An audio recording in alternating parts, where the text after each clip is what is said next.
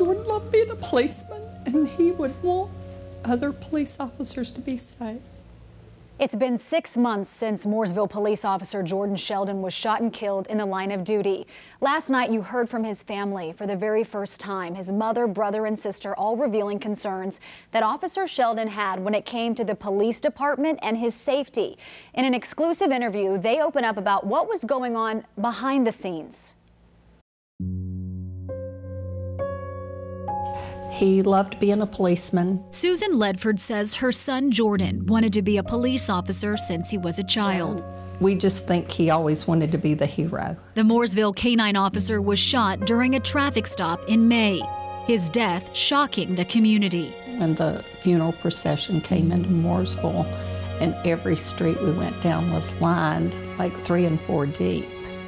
You know, that was very special to think that people cared that much. But his death also raised more questions about the safety of the department. In an exclusive on-camera interview, his mother, sister, and brother said Jordan was worried about not having appropriate backup, along with missing and malfunctioning equipment. He never complained about anything, so for him to say that, it really put it on our radar.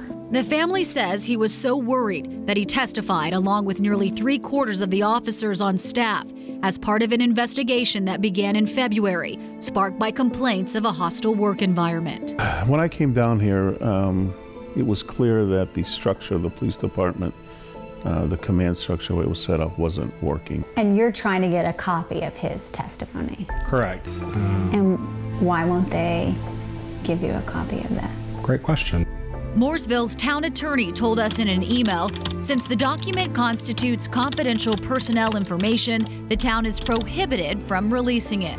WCNC did obtain testimony from other officers, one saying, "Many of these issues cause me great concern when it comes to my personal safety, especially the department failure to train and failure to provide equipment that works."